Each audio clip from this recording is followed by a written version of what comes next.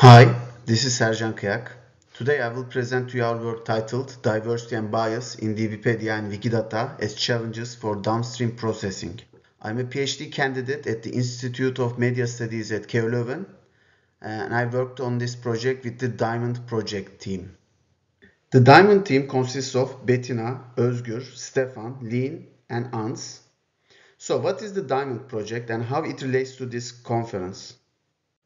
The Diversity Searcher is a tool developed to assess the diversity of news, which can be used by media professionals and consumers.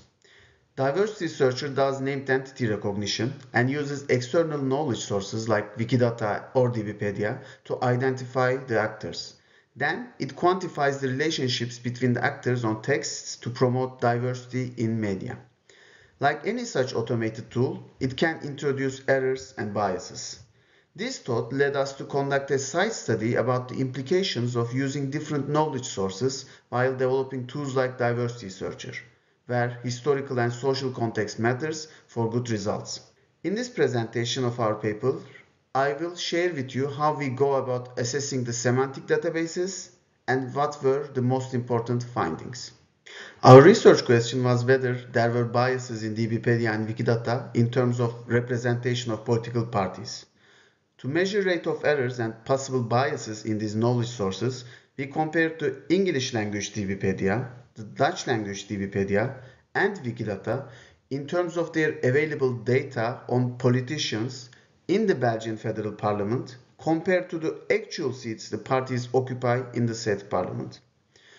We chose to focus on the topic of the political party affiliation and political alignment of the politicians from Belgium between 1990 to the present day in these three semantic databases. We acquired data of all represented politicians in these three sources using Sparkle queries. We compared the results with the baseline, the shares of the number of seats or votes of parties in the Belgian Federal Parliament at that moment. We determined the baseline based on the previous most recent election at that time. Then we compared these numbers using data analysis and visualized our results in figures and dashboards. The following figures display examples of over and under representation of political parties in DBpedia and Wikidata. However, here is a quick explanation of what you will see. This is the figure of Wikidata of Belgian political parties in 2015. Each figure we will show you will consist of multiples of these, representing different time periods, groups of parties or sources. You can see the source name or year on the right side. The y-axis is percentages and the x-axis is the parties. The bars in the figures indicate the representation of a party in that source at that time in percentages. The gray line indicates the baseline, the real percentage of seats or votes the party got at the previous election. The black highlights indicate the exact percentage that party have in the parliament. Therefore, this means that whenever the bold gray line and its black highlighter matches the top part of the bars, it means that that data source is a good representation for that party in that given year. First, here is the 2015 data for all knowledge sources about Belgian parties. The one on the top shows the English language DBpedia's representation. The middle shows the Dutch DBpedia's representation. And the bottom Wikidata's representation against the baselines. Our most striking finding is the overrepresentation of N-VA in the English language DBpedia. See the red circle in the slide. N-VA, the New Flemish Alliance, is a Flemish nationalist party with right-wing politics. In the Belgian context, this translates into a political agenda that favors the Flemish, Dutch-speaking population over the Wallonians, who are the French-speaking population of Belgium. As you can see, N-VA had won over 20% of the seats in the federal parliament in 2015. However, we found 52 politicians associated with this party in English language DBpedia. They constituted more than 60% of the politicians in the English language DBpedia associated with the parliament at this time. Notice the fact that the y-axis values for each of these figures is different. The representation of MVA is so much higher than the baseline. Less dramatically in terms of the Flemish parties, while Dutch DBpedia tended to overrepresent Flemish parties, for example, CD&V, the Christian Democratic Party members, appear to be 20% of the parliament in Dutch language DBpedia, but in reality they constitute about 12%.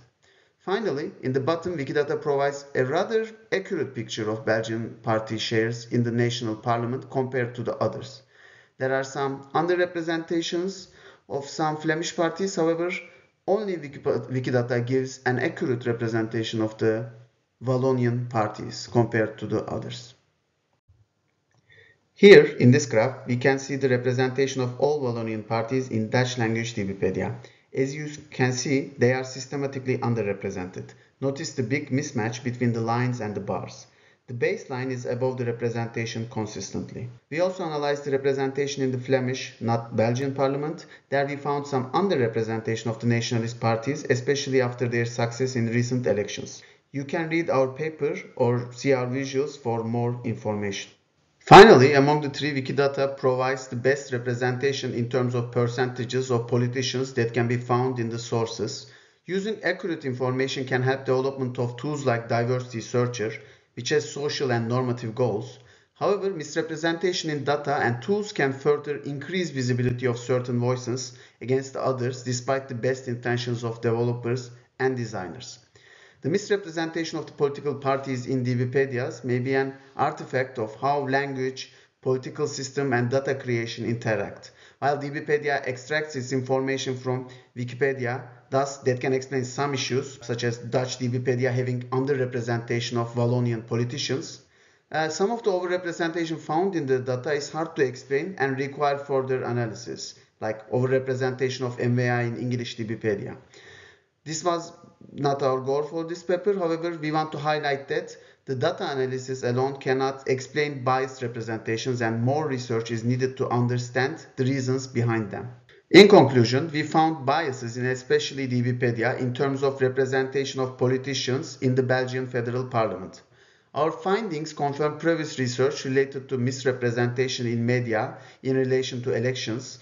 Our research fundamentally highlights the importance of being aware of the fact that data is not neutral and situating it in a historical and social context. The limitations of automated tools to recognize and understand context can increase the problem. So, a numerical and categorical result produced by automated tools should be treated as a starting point for deeper analysis and involve users in sense making.